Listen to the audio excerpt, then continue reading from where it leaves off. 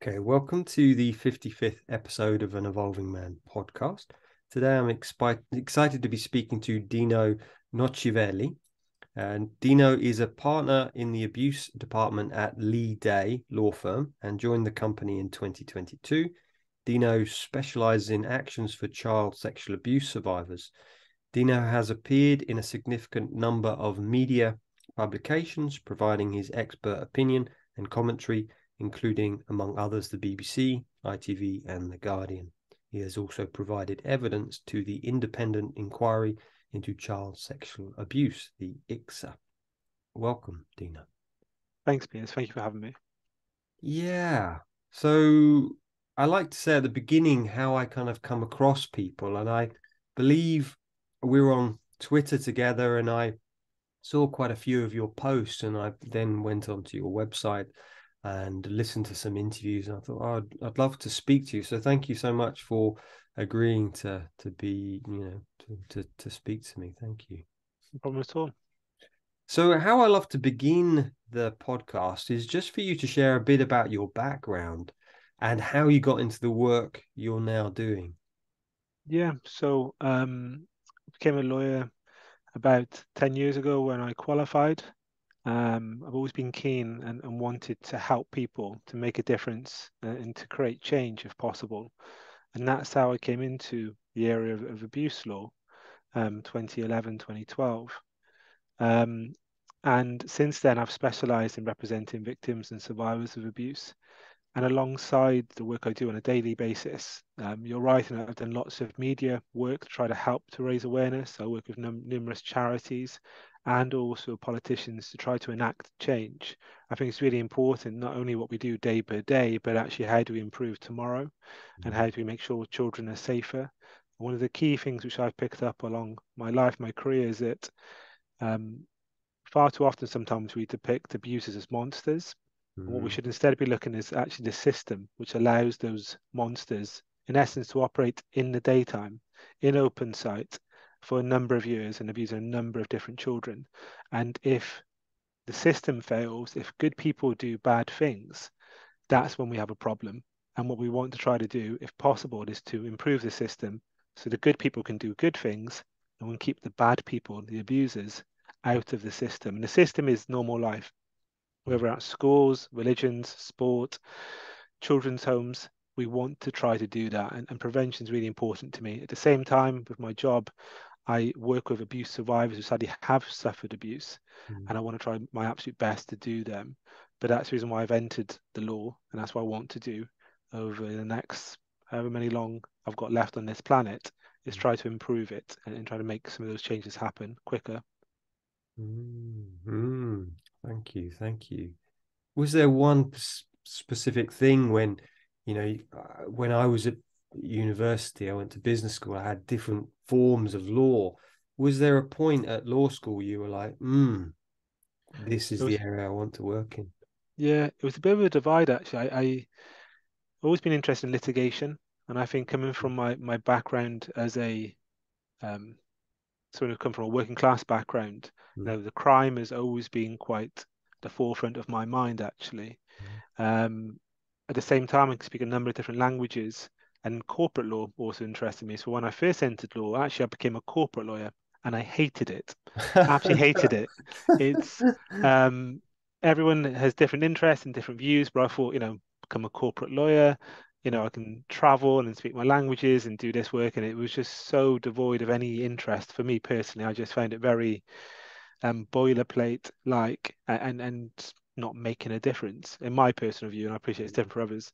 So that's when I did change litigation, and I did some work within family law. I did some work in relation to employment, and then when Saville came, and I could see the kind of pain and suffering, which is quite different to what I'd known about or experienced previously. I understand if you have a car accident, if you lose a loved one, if you have a marriage breakup, if you injure yourself in a workplace, for example, you lose your hand in an accident. I understand that immediate trauma, and people understand it. What's interesting about abuse, and I say interesting in a slightly strange manner perhaps, but these injuries and the impact isn't seen. It's unseen majority, sadly, who suffer psychiatric and mental health injuries. Mm-hmm. And the ability to be able to do that is something which I've always found quite perplexing. And that's why I talk about the system. I studied history at A level and I was going to consider to do it at university, but I didn't in the end. But when you look at someone like Adolf Hitler and what he did do and how he was able to manipulate and groom an entire nation, and again, talking about good people doing bad things, I did lots of studies and analysis really of how did good Germans do extremely evil things. Mm-hmm. And it's similar to abuse, actually, when we talk about cover-ups or talk about negligence or talk about people not, you know, acting on allegations of abuse, whether it's in boarding schools or the Catholic Church, wherever else. That I find very concerning, and that's Mm-hmm. something which I'm really keen to work on. So answering your question directly, I'm not a politician, or not yet anyway. Um, we looked at corporate law first, didn't interest me, so I went into litigation because again, those needs to change to make a difference. And I think with abuse, there's so many things which we need to do. I think it's much better than 2011, 2012. In the last decade, it has improved, but there's still issues, whether it's with the criminal justice system, whether it's about the provision for mental health compared to physical health, people being believed, things being acted on soon enough. There's still problems, sadly, and it's still difficult for abuse survivors to disclose and to be listened and to be acted on. So that's why I've chosen this area of law to kind of devote my life to, I suppose, my career to as well. Mm-hmm. Thank you. Thank you. Yeah. Yeah. I really resonate with that. You know, how did good people do these bad things? You know, so what comes to me, what I'd love, you know, you to share a bit more is, yeah, just speak a bit more about your work with child sexual abuse, some of the cases that you've been putting together. I know you can't obviously speak about much, but what's happening at the moment. You say it's changed from 2011. In what way? So I think, um, sadly, when we talk about abuse, often we look towards the kind of key peaks or scandals, for want of a better phrase. So when we look at Savile, 2011, 2012, when we look at Me Too, when we look at Everyone's Invited, when we look at abuse within football with Barry Bernal and others, those often give people hope in that we can talk about this and we will be believed. And that's very important. I think when I first entered the abuse law field, um, it I perhaps didn't appreciate how prevalent abuse was, in that the numbers are scary, not just in relation to the age or the time period or the actual number of survivors, but actually also where the abuse took place. So I come from an Italian family, as you probably can guess from my name. My parents are Catholic, Italian. And my mum, bless her, always said, don't take sweets of random strangers in the park. But she never said, be careful around the Catholic priest or by your football coach or your swimming teacher or your maths or English or your primary school teacher. I never went to the Scouts, but she wouldn't have definitely not said about a Scoutmaster either. And it was always stranger danger. And that's one of the biggest myths that exists, actually. Abuse nearly always happens by someone you know and you trust. And that's how it takes place. And I think that when I first considered entering this area, we all know, or lots of us know, about abuse within the Catholic Church, for example, or perhaps boarding schools, but not the full extent. So when you look at the organizations, unfortunately, I have had to sue, from state schools to residential, private, boarding schools, to Church of England, Catholic Church, other religions, Scout Association, abuse within football and cricket and tennis and athletics and swimming and numerous other sports, abuse by police officers within the fire brigade, within the NHS, doctors, nurses, within children's homes, abuse of young people, abuse of those with disabilities, abuse of elderly people, abuse of males, abuse of females, abuse within the family home. It's nearly every area of society. Unfortunately, there has been abuse, and that is quite shocking, to be frank. So, stranger danger, don't take sweets from a stranger, probably actually never ever happens. And it's all these other people who you trust and respect and you go along your normal daily life with. And I think entering the field, that is quite shocking. I think we are getting better at understanding as a majority. And remember, criminal cases still dealt with by juries. So you're not going to be dealt with by someone who's a fully informed psychologist or psychiatrist, or someone who's as a lawyer, legally trained or anything like that. And we all have biases. I understand that. But actually, still, sometimes when I'm doing talks and speaking to people, you're judged by your peers. And there's still this perception that, why did you not say no? Why did you go back and suffer further instances of abuse? There's still that understanding which is not in place. So when we talk about the change of the last decade, I think people are understanding more, but not fully. I think there still is victim blaming in place. The system as such, the criminal justice system, has ground to a halt, and you've seen lots of strikes by legal aid solicitors and barristers and other cuts. And I think we're understanding more, but words are always cheap and actions are expensive, not just financially, but also emotionally.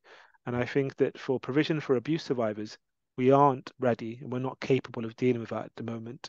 And I think that the true number is much larger than what we know. It is that cliche, the tip of the iceberg of those people who do come forward and disclose abuse. But even for those, we're not ready. And I think that when we talk about epidemics and pandemics and the like, the issue of abuse survivors is quite large. And when someone hasn't had that ability to get treatment over 20, 30 years on average, the impact is obviously quite large, not just for themselves, but their families. What I'm really keen to do, and I think people are understanding more of, is about the need to help those survivors to disclose. And once they do disclose, to act on it. Whether it's disciplinary, whether it's criminal, whether it's therapy, or all of them, it's action. 2 + 2 should always equal 4. And at the moment, it's equaling a question mark, and that question mark is hanging over survivors. And I was hoping with IICSA, we can enact some of these recommendations to move things on. But again, that's another question mark, which we won't find out about for a couple of months. Actually, what will the government do? And when will this government do it? Which is still outstanding. Right. It's still outstanding because I wasn't, thank you. Fascinating. I wasn't sure with IICSA when there was the final ruling in October or November. I thought, because my understanding really was about the mandatory reporting, which we can come on to. I thought that it was set in stone, but it sounds like there's some more decision making to happen. Unfortunately, Piers, you would hope so. £183 million spent on it. You'd think, well, this is job done. And sadly not. The government have said they've got 6 months to come back and comment on it. So from November, that's until April. Is that right? Roughly April, May. And there's 20 recommendations. You picked up on one, mandatory reporting, which is very important. But they'll probably comments on it. It's not done. It's not in place. So mandatory reporting, they could follow the recommendation, they could not. They may say, yes, we will follow it. But as you know, with government and politics, these things take ages to do. So will it be done by end of 2023, 24, 25? Who knows? There's election in 2024. Will the next government, if there is another government, sorry, which I should say, trying to be, non-political, but if it is a new government, will they follow through? Will they do a different stance? And I think that's a real issue. And those 20 recommendations may not be followed through. A good example at the moment is that there's supposed to be a victims commissioner. We have no person in place. Vera Baird, KC, was let go. There's been a replacement. With Windrush, there's supposed to be someone in place. Suella Braverman may not actually go through with that recommendation now. So it's not criticizing anyone politically. I'm trying to be totally neutral about this. But it is important that those recommendations are what they are, recommendations. The government may not follow through on them, or they may not follow through in the terms described. They may be watered down. They may be improved, but we just don't know.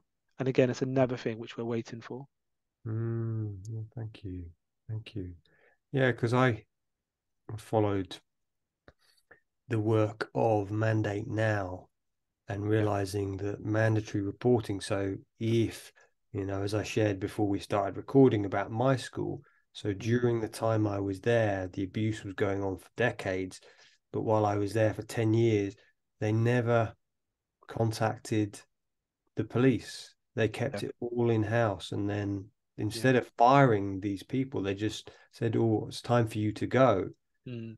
And all these teachers left in the middle of term. Now, what I didn't understand then was it wasn't mandatory that they had to report this, and it's still not that case. And I can't believe that. Yeah, the mandatory reporting is one thing which I find extremely frustrating, Mm. because if you know about abuse, you should be you're definitely under a moral duty, I would say, to Mm. report on it, to act on it, to stop not only the abuse of that individual, but other children for obvious reasons. But there's no, we can't rely on the morals of Catholic priests and teachers and the like, unfortunately, and other religions, Mm. because it just doesn't happen. And what we continue to see is these scandals, again in quotation marks, of the same thing happening in different areas of society. And the one thing to consider about mandatory reporting as well, and Mandate Now is a great organization, and I support their pursuit of this change and their comments about what has been recommended by IICSA. But the one thing to consider is that the law can only be, in this instance, prospective rather than retrospective. So we'll Mm. protect children from the day it's implemented, from today onwards, dependent on the standard which is applied to the mandatory reporting. But from your school and others, those people have escaped criminal punishment, which is what should be in place. And for most states in America, Australia, Europe, they do have mandatory reporting. So if this was in France, then yes, they would be facing criminal repercussions for failing to act on abuse. In essence, aiding and abetting a crime by Mm. not acting on it. In this country, no, it's a moral slap on the wrist, if that. Mm. And it's wrong, because actually it reconfirms that view of the child, in that, number one, I won't be believed. And even if I am believed, no one's going to do anything. Mm. It's them against me. It's people in positions of power, trust, and authority against me, a child. And it's Mm. not, unfortunately, inside your head, because it plays out in reality, as Mm. shown in numerous cases of schools and churches and the like. But they just don't act on it. Mm. And it means abusers can get away with it. And sometimes abusers die without facing criminal repercussions. Mm. And for a survivor, that nagging issue Mm. can determine their life. As soon as you are touched for the first time, your life goes down a different path often. Mm. And that resolution, that help at the age of 14 or 15, rather than disclosing your 40s, which is what the average is, Mm. could be totally different. You do better in your GCSEs, your A levels, or whatever it was, with total respect, back in your days at O levels and the like. You may have Mm. gone to university, you may not have done. You may have had more steady relationships, a better relationship with alcohol and drugs. All Mm. of that was taken away from you because those people who were in positions of power and trust didn't do what they morally should have done, and in my view, criminally should have done. The Mm. law needs to change this. But at the Mm. moment, ICSA recommended something, which I know Mandate Now is not in support of, doesn't go Mm. far enough in their view, and I understand that point, but Mm. it's still just a recommendation. It's not law in this country. So this could be happening right now, somewhere in a school, let's say, and it's still no legal repercussions for that in England. Could you describe what they've actually said for the mandatory reporting that Mandate Now aren't so happy with? Because I've So I've seen it and it yeah. doesn't really make sense. So I'd love you to talk through that. So it's a complex issue, but one aspect is that if a child discloses to someone in using a school as an example for my ease, Mm. if a child says to a teacher, Mr. X has abused me, Mm. um, the recommendation is that that teacher is then under a duty to report it to the authorities. Mm. The issue is many children don't feel able to disclose the abuse, but they may display symptoms. They may become, from a straight A student, go to straight to U's Mm. overnight or over a couple of weeks. They may become disruly. They may start becoming disruptive, not listening to their teachers and people in positions of trust. They may start developing alcohol, drug issues, self-harm issues. Obviously, it's difficult because there's teenagers and things can change, but often that transition from good to not so good is something which teachers be picked up on. There may be concerns that certain teachers are seeing pupils overnight or taking them backwards and forwards to school, seeing them by themselves, or pupils are leaving a teacher's room in tears. All of these are kind of warning signs. the recommendations don't state you should report those concerns. Why is this child going to this teacher after school hours and coming out in tears or upset or distressed, or why have they gone from straight A to drinking drugs and truanting over a term? Why? There's that question, why? It may not be abuse, but you can often pick up on warning signs. There's no legal duty and there's no legal recommendation to report those concerns, those changes, things you may be a bit worried about, or rumours, or nicknames for teachers. Lots of these teachers had nicknames which indicate something sexual, for want of a better phrase, or something inappropriate. Yeah. No, that's not a disclosure of abuse to you as a teacher. So again, you're not under a duty to report according to the recommendations. So even though it's a starting, what's the university challenge, starter for 10, whatever the phrase is. Yeah. It's Yeah. a good start for 10, good. Does it go far enough? No, but it's a starter.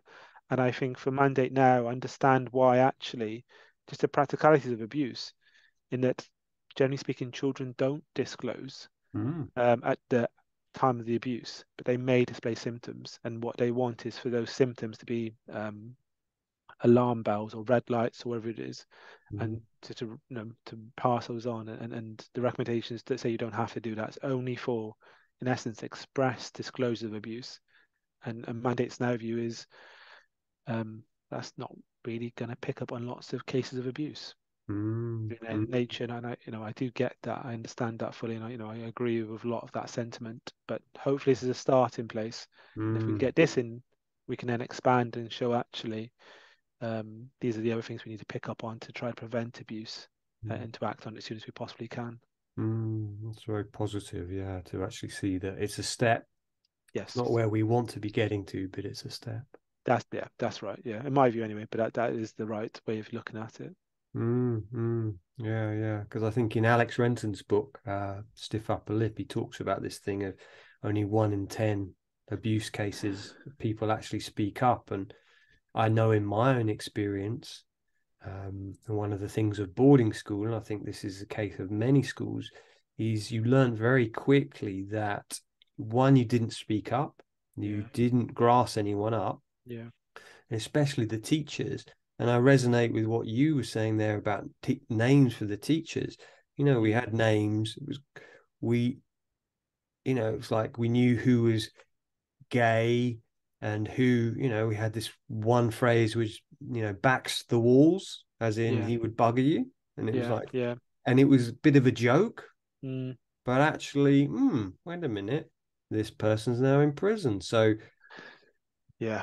And that's we've had a number of cases whereby people consider it to be banter or jokes, but yeah. actually there's no smoke without fire, I think the saying is. Mm, And it's those phrases, and some of them are quite explicit, mm, actually, and denote um, someone who is a child abuser. The nicknames are quite clearly that. So it's not like tall Smith because you're tall. It's quite clearly that. And teachers hear it, but they don't think, well, why are all the pupils calling him this mm, child abuser nickname? mm, But you would think, well, that's slightly strange. Perhaps I should investigate. And they didn't. And you're right, the repercussions of disclosing, and especially with boarding schools are a real issue. And on a safeguarding point of view, and also a principal point of view, I don't agree with boarding schools in essence. mm, I can see lots of abuse, and especially, a number of my clients have been going to boarding schools from the age of 8, which just terrifies me. And mm, to be emotionally detached from your parents, you can see the stunting in their development. You mm, are forced to grow up. And some of my clients, when they talk about what they were doing at 8, I was doing when I was 18. They were so much more further advanced socially, perhaps, mm, but not emotionally. And it's mm, a real problem. And um, when you consider most boarding schools have got charitable status, yeah, um, it's something which has confused me. So I mm, don't want to target just boarding schools, but you can see they are open for abuse, and especially in this instance, if your parents had heard these nicknames about teachers, they probably would have said, "Well, why are you calling them that? Is something going on? Are they okay? Should they be teaching?" Any mm, of those questions don't happen, even though these teachers in our essence are, in loco parentis, aren't they? In that They are, in essence, your parents. They cook for you, they clean for you, they make sure you don't hurt yourself, they put you to bed. They are, in essence, your parents, but they're not doing that key element. The recommendations won't fix this issue because of, like I said, you calling someone a child abuser nickname for a teacher. So whatever the Well, phrase, yeah, won't one do it. of my my friends, he said they used to write, and this he'd already left this teacher by the time I got there. They used to write when it was icy, pedo on his car. That was his name, pedo. It's like, hello. Yeah, yeah, you'd think an alarm bell would ring. It's not the best case of Columbo or Miss Marple. You'd think, let's just consider it. Kids can make up names, etc. But you'd think, let's look into it. Let's have a chat about it. You'd think the basic levels of investigation would take place. They don't, but they didn't, and they still don't. Yeah. And then when you find out a couple of years later, actually, Mm. there are allegations against him, and they've been founded, or he's admitted it. Mm. It is it's an issue, and I think that's the one thing we want to do. And just picking up on your point, and that talking about the point of disclosure, 1 in 10, like Alex Renton, there's also the age of disclosure, and the research is fuzzy because, of course, it's only those who do disclose we know about. But Mm. most research indicates it takes about 26 years for a female to disclose and Mm. 29 for a male. So you're talking 40s, but that's only from the ones who do disclose. And obviously, those stats would be totally distorted Mm. if, because some people never disclose. So you die when you're 82, wherever the average is now, the odds would be much higher. And that's one of the key things we want survivors to disclose.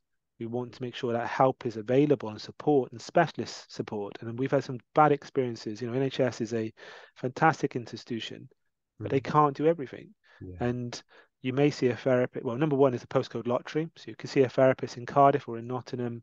May you have a 6-month wait list, may have 9, may only be able to see your therapist for 6 sessions. They may not be specialists. They could be dealing with bereavement on a Monday and stress at work on a Tuesday, child abuse on a Wednesday. And what you do need is someone you can bond and connect with. And again, that Mm. option. You don't need to see a male therapist if you're a male, but you may want to. You may want to see a female. That option, making sure you can speak to someone who's young or old, someone who's the same religion as you, or knows about sport. You don't have to explain things to them. It's really important. So I apologize, I digress from your question, but there's so many different things which we need to look at. Mm. Mandatory reporting is definitely one of them. Yeah, that makes a lot of sense. So it sounds like we have to wait a few months to see what until April to find out what the government's going to do And and when, when. yeah, because there's a time scale. Because the kids say we're going to do this, but Mm. how long will this take? A week? A year? Mm. 10 years? Remember, elections coming through, so there's only so much they can do practically before there is an election, which is in can't remember when it is, sometime in 2024, isn't it? Yeah. And they need to get this signed off and passed through Parliament. Most of these things you'd hope would be passed through, but again, they've got so many other things to do, and there's so much backlog with numerous issues. So we want these things to be implemented as soon as possible. Um, but we just have to wait and see which ones they pick up on, which ones they advance, what do they advance, and when will they finally be law and implemented and in concrete rather than in pencil now, I suppose. Mm.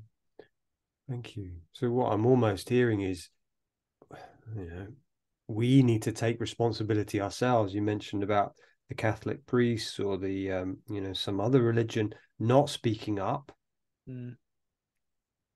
Is it up to us as the lay people just to go, oh, actually, I need to take full response. I'm a scout leader myself. I look after Okay. 15 to 18-year-old. It's like if I see something, it's like, right, immediately, right, I say something. So yeah, so it's a moral duty, and I get Mm. that. And the one issue which we face, the mandatory reporting doesn't just protect abuse survivors and other children, it also protects the whistleblower as such. So a scout leader you don't get paid for, okay? Got it. But let's say you're a teacher. Let's say you've got a family, you've got a partner, you've got children, you've got a mortgage, you've got to pay for your gas, which is increasing continuously. Mm. What do you do if you're not sure? No one said to you, Mr. X is abusing this child, but you've got lots of red lights. Mm. Someone has wrote pedo on his car. Mm, Children are coming out of his room after hours upset. Some children have just behaviour's changed. You've got red lights. Do you, as you said as a child, do you grass? Do you report it? If you're not sure, it's an old boys network. It's a boarding school. mm, What do you do? And if you're wrong, what happens to you? mm, Are you kicked out? Do you not get the pay rise, the promotion you deserve, do you want? Are these fears going through your head? Do you protect children or your own children? And I understand why sometimes good people do bad things. And going back to the very outset, in Nazi Germany, if you mm, don't do these things, you will face repercussions. Are you a supporter of this sect of society which we don't like, whether it's the black community, Jewish people? If you are, you're going to be killed. I understand those pressures and the financial pressures as a teacher as well. I understand those. The mandatory reporting protects you as a whistleblower because you've got to do it. You're bound to do it. So yes. it takes that choice, because what you just mentioned about the scout leader, you have a choice and you could Mm, do it. You're a volunteer. If you get kicked out of the scouts, you're like, so what? In mm, essence, you may be upset, but fine. You're not going to be affected financially or reputationally or status wise. But for a teacher, you could. And once you're out, you're out. And you want to get a referee for your reference for your new job. mm, It's the old boys network, and it can affect you. And even though it shouldn't do, you can be tainted, and people can whisper and so on. So the management reporting would also protect the whistleblowers, and I think that is really important. At the moment, yeah, we're relying on people like you and your morals to do mm, it, and that's great. And we hope we can trust you in that scenario. mm, But if you don't do it, you just carry on with your life, yeah. and there should be repercussions for that, I believe. Mm, mm, mm, yeah, yeah, yeah. So, thank you. Is there anything else about the ICSA? So, to help people understand, because it was a long case, I think it was 2014. Obviously, had lots of different people in charge. You know, I know from what people have said, there was less publicity because it came out on the same day that Liz Truss resigned. So, there was very little publicity about it.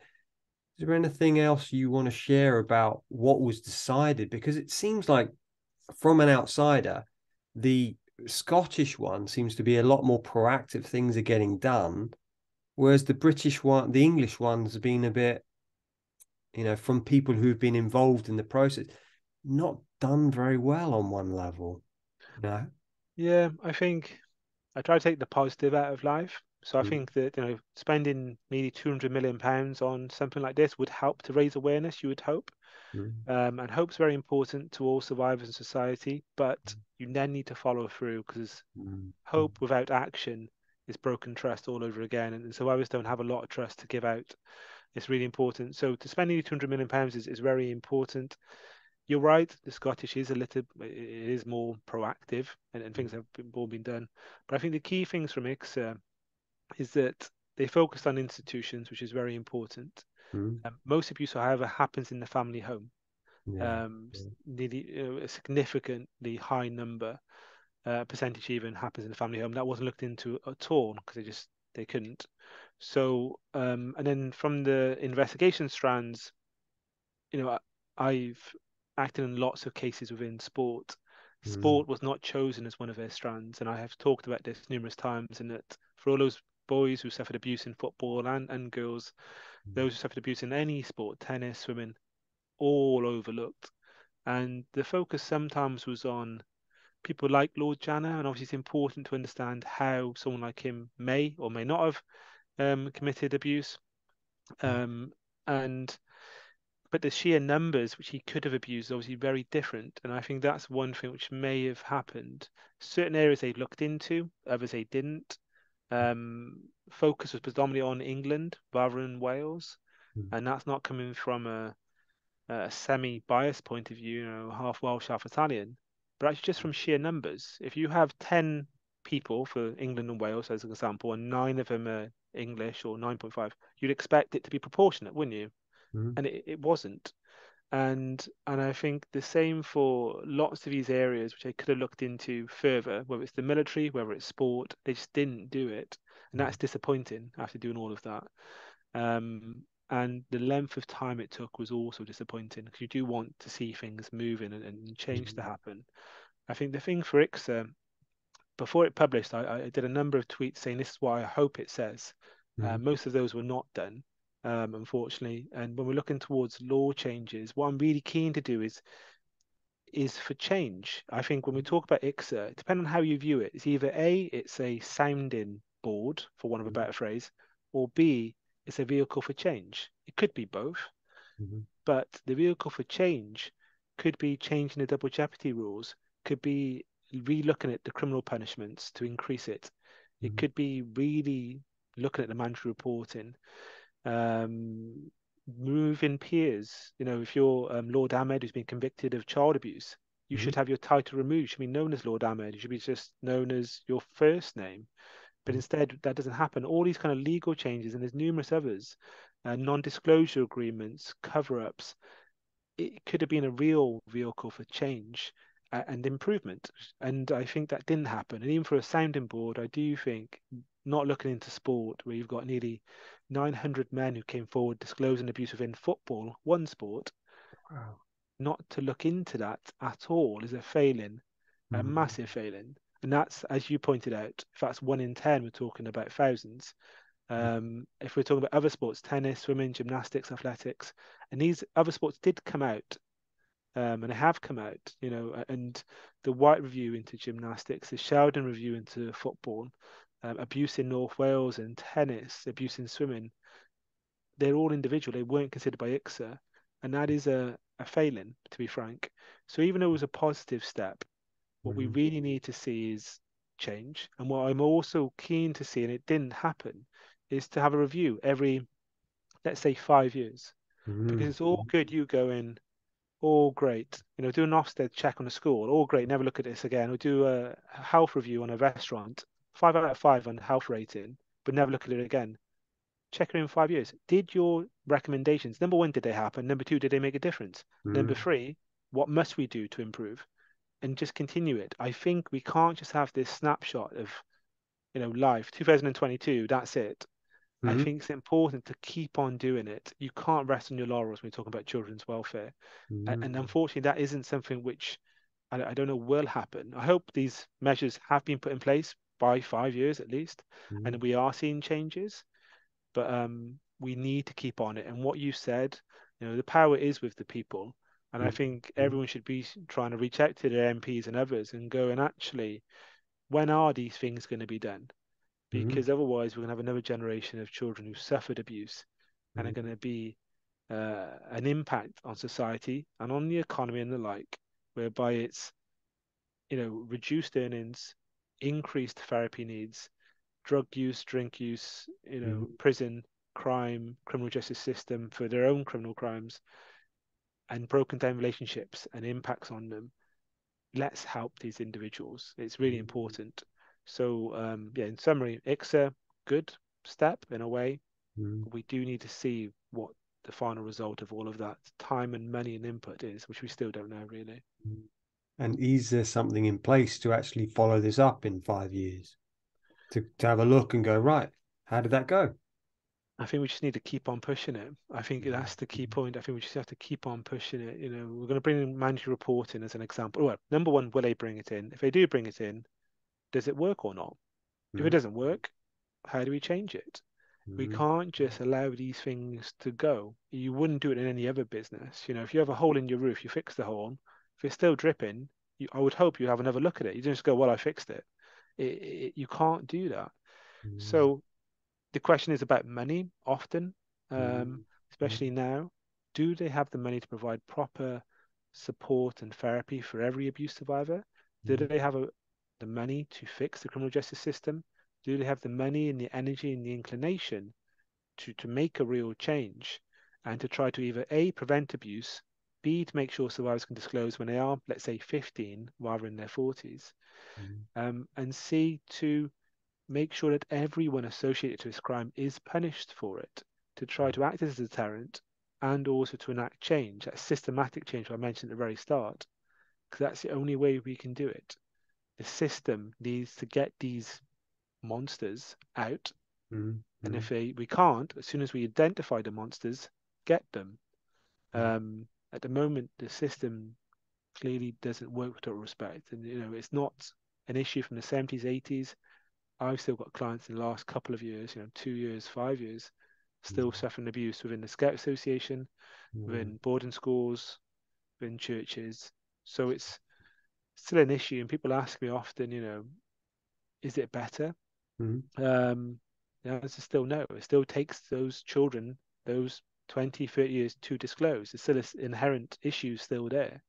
And people ask, is it worse in England or Wales compared to other countries?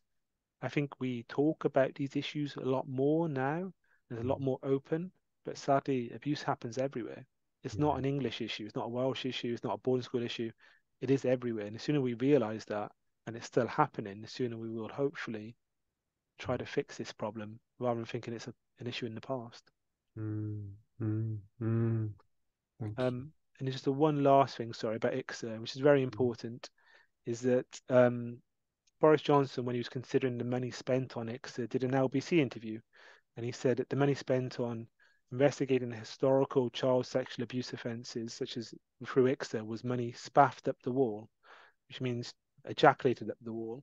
Mm, mm, Awful term of phrase, mm, considering the context we're talking about, but also an awful sentiment. He thought investigating this was a waste of money. That mm, does concern me. What other politicians think that? If you think that, you're not going to act on it, and that is a concern for me personally. mm, And I say Boris Johnson because he's the one who said it. There may be others who have mentioned this, who have considered it, who have not said it so openly or so um, violently, I suppose, in the manner he did. mm, But it is a concern. We need mm, action, and we need the MPs to enact these laws. mm. Thank you. And that's kind of something I'm wondering. Thank you for bringing up Boris Johnson, because that was in my mind about what he said. Mm. Because, he was at the same school as Alex Renton around the same time. And as you Yeah, probably know, there was sexual abuse at Ashdown yeah, House yeah, at that time, yeah, you know, and, you know, from what Alex was saying in the book, is it was that teacher was then given a reference to go off to another secondary school, yeah. and he went on and continued to abuse people. And that, for me, I'm wondering personally, because the boarding school, and where a lot of our leaders, and I think someone said 63% of the High Court judges, Mm. head of BBC, head of Channel 4, head of MI6, have all Mm. been to these institutions. And what I felt there, and it sounds like similar at where Boris was at school, it's this Mm. homoerotic environment. This, it's quite uncomfortable being there because there's a lot of sexual energy. There's these teachers which are predating on it. So it's kind of normalized. So when these people come into positions of power, they're not necessarily integrated. They're still carrying this trauma. I think that boarding schools per se are an issue from social development, Mm, and whether it's single sex or not, but the mm, clear essence of boarding schools are clearly inherent problem, and we see that. You're right. Nick Clegg was the deputy prime minister, went to Caldecott School, abuse mm, happened there. mm, Rishi Sunak went to Winchester. And it's a problem. And I think Alex's title of his book is so true. Stiff upper lip, also known as emotional stunting of your life. mm, Depending on which way you look at it, you do have to be resilient in life. You have to be resilient to be a lawyer and a teacher and a doctor and a mum and a dad. You have to have that emotional resilience to a certain extent, but it can't be emotional blindness. And mm, I think that often that does factor in to these issues, and it's a problem. It is no mm, shying away from it. And the one thing which we do need to really kind of break really is that cycle of abuse mm, and the system failures. It's really important, and we're going to have to see in the next couple of months actually what those changes are. The one mm, thing I would say to every abuse survivor is to still come forward, mm, disclose. There is mm, support available, numerous abuse charities which are in place. Um, And that's really important for that kind of path of recovery, for want of a better phrase. It is important. It's helpful to talk and to discuss, but we also need to be ready to listen. It's a balance view which I'm trying to give, in that we have Mm, to listen, we have to act. So it's talk, listen, act. At the mm, moment, there is a breakdown in those three components. There clearly is, and we need to do a lot better on it. And when people do make mistakes, and people do say things like Johnson did, where it was a mistake, where it was a clear intention, he's never apologized for it. He never is. There's probably no weight behind it now. But it's it's not what he said, but it's how and what was going through his head. And if he was still leader of his country, and would he implement those 20 recommendations? On what mm, level would he do so? It's a real concern. And Rishi Sunak, who's the current prime minister at the time of this um, podcast, anyway, mm, he went to Winchester, and again, he's been allocated of abuse there, and so on. mm, We targeting perhaps boarding schools, and I may be doing that unfairly, but the fact is there's so much abuse there, and it replicates itself in other areas. And the mm, abuse which you see, Catholic Church, Church of England, boarding school, state school, it's the system. It's very similar in each area, slightly different, but mm, also very similar. And we need to appreciate that and act on it. But it's taken a while for change to take place. mm, mm. Yeah, yeah. And is that, I'd love you to speak a bit about, say, some of the quite well-known cases, Jimmy Saville, or, the other one was John Smythe, or Bishop Peter Ball. Yeah. You know, I'd love you to share a little bit about, how did that, how did Jimmy Savile kind of, did it go on for so long? I mean, I watched an interview with John Lydon, and that was the 80s or 70s or 80s, and he said something along the lines about, Jimmy Savile being, you need to investigate him, and he got cancelled. He got thrown out of the BBC. I'm just intrigued. How did we let it go on for Yeah. so long? I think, well, one part of it is down to mandatory reporting. So we've seen this within drugs and cycling, for example. Those people who reported Lance Armstrong, they got kicked off the team. Similar to Jimmy Savile, as you mentioned, those people who reported concerns lost Mm, their jobs. So my hypothetical, in a way, teacher example, which I gave you, mm, isn't. It's real life. So if you do that, and once you're out, you're out. And it's a mm, real problem, because what do you do? How do you get a job? How do you pay your bills for doing the right thing? And mm, I think when we talk about those abuses, and lots of teachers, what you will notice is it's not one time, it's not one abuse survivor or victim. It's numerous over a numerous period of time. And with teachers and priests and football coaches and others, they move on elsewhere. Often it's in numerous schools, numerous churches. Now, you could be um, a believer and believe. No mm, one knew, no one was aware, there was no warning signs and the like. mm, And sometimes that may be true, but often there are concerns, and there are warning signs, and there are people writing pedo on someone's car, for example. mm, Um, it doesn't have to be as explicit as that, but often there's other signs. mm, And I think it comes down to that thing about protecting oneself rather than others. mm, The fear of being wrong. We've seen that also with Rotherham and Rochdale and Telford. If we're wrong, we may be termed racist. mm, Most abuse is by white men, to be frank. mm, Most abuse is by men, but women also abuse. mm, But most is by men. And I think it's just that fear of being wrong. But my question is, are you never worried about being right?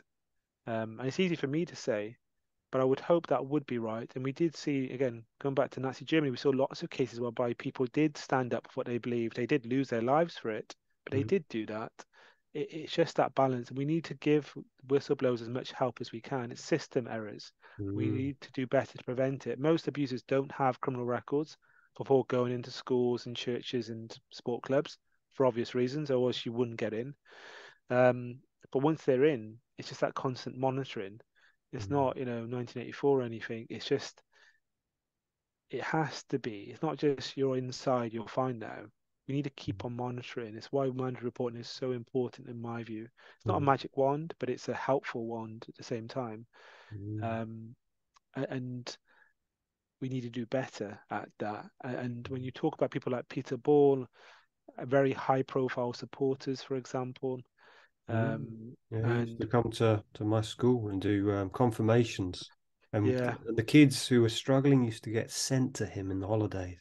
yeah, Are you and feeling unhappy? Go and see Peter Ball. Oh, yeah, yeah. It's a concern. It's a real concern. And same for Jimmy Savile and others. These people, um, there's a saying, it takes a village to raise a child, which means it's not just down to you as a parent. You know, mm, you've got to have grandparents and siblings and all the rest of it.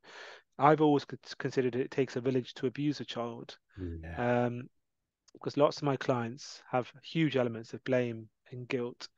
Why did I not talk? Why did I not disclose? I could have saved my brothers from that school. I could have saved um, other children. I could have stopped the abuse. But actually, the abuser has groomed and manipulated you. They've groomed and manipulated often your parents, if it's a church or sports setting or elsewhere. They've groomed their colleagues often. And it is that entire crime. It's a unique crime when you consider it. Mm, If I wanted to steal your TV, for example, I came into your house, mm, I assume you wouldn't help me put it in my car. And I assume you would tell the police, wouldn't you? Say someone's just stolen my TV.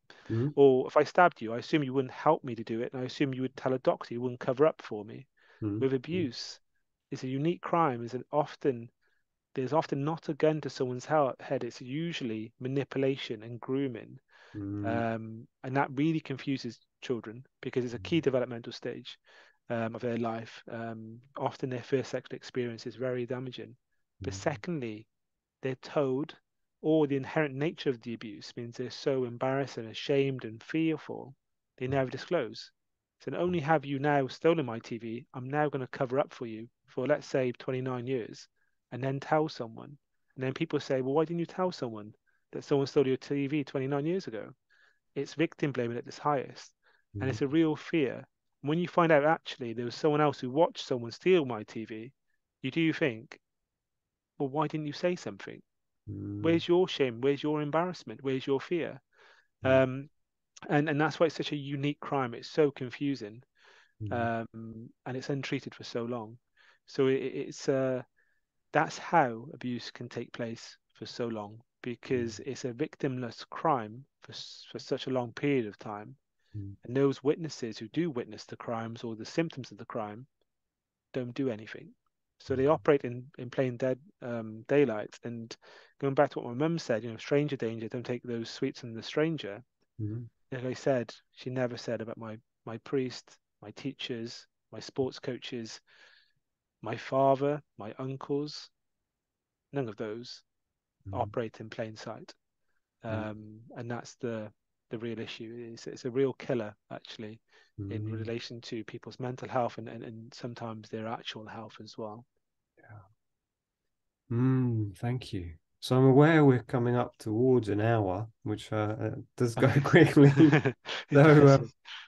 I would love for you to just say, how can we help you? Because I think what the work you're doing is amazing. How can the listeners, you know, get behind you and go, yeah, is it, what might be some things that we can do, whether it's contacting our member of parliament, what can we do to really get this ball rolling and make this mandatory or whatever?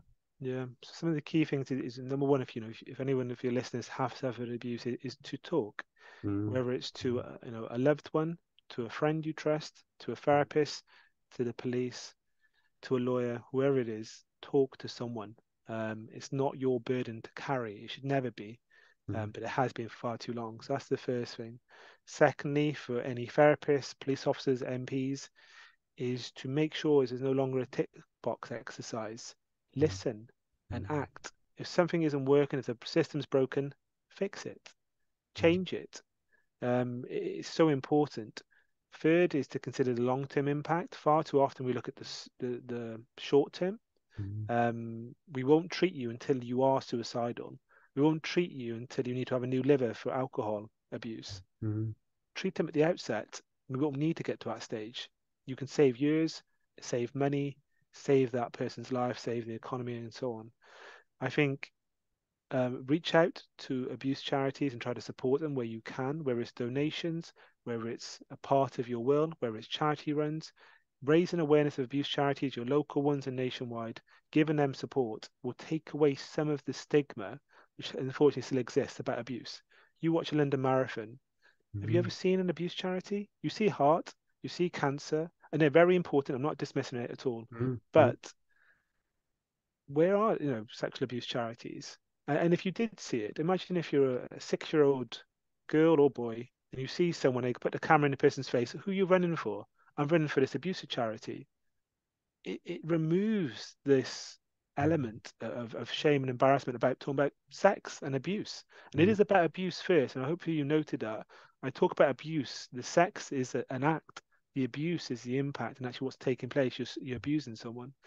There's a number of campaigns which I'm taking at the moment, trying to pursue to try to change the law. Please contact me if you want to know about them. Any information, any queries, if you want to find out more about the campaigns, just contact me. I can send the articles, send the things we're doing. But we do need the people to act and to push these things on, to show actually this is a priority, not just for abuse survivors, but for their families, their friends, their workplaces, society in general. If you consider the 1 in 10 which you mentioned, we know how many abuse survivors there are in this country based on IICSA and the Truth Project and elsewhere. If Alex is right, and I don't doubt him actually, we're talking about a significant number of people affected in this country. Then you talk about their parents, their children, their partners, and others. Talking about a large number. We need to do better because we're all going to be affected by this. You may not know someone who has been affected, but they have been.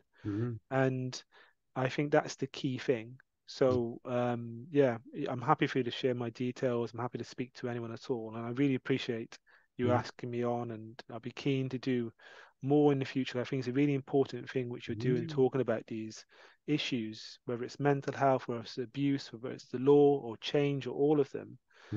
Talking is so key and so important. So I really am grateful for you asking me to come on today. Our pleasure. I really think your work you're doing is really great. I think it's so important, and I do feel very passionate about it because things don't seem to be changing. So having people like you going, whoa, no, things need to change. And I love Mandate Now and the other organizations who are doing this. So yeah, as I say to all my guests, if I can support in any way, maybe coming on in 6 months again and you sharing more about actually what happened. Did they do anything? They go, no, well, no, that's not enough. Yeah, that'll be good. But great. So what I'll do is I'll put your website details into the bottom. I've also put in your blog posts into the description so people can read, because I've read quite a few of them, thought they were great. And also, yeah, if people want to reach out to you, maybe I'll have a look up for some of the abuse charities that people can support as well. So, well, thank you so much indeed, Dino. Thanks, Piers. Okay.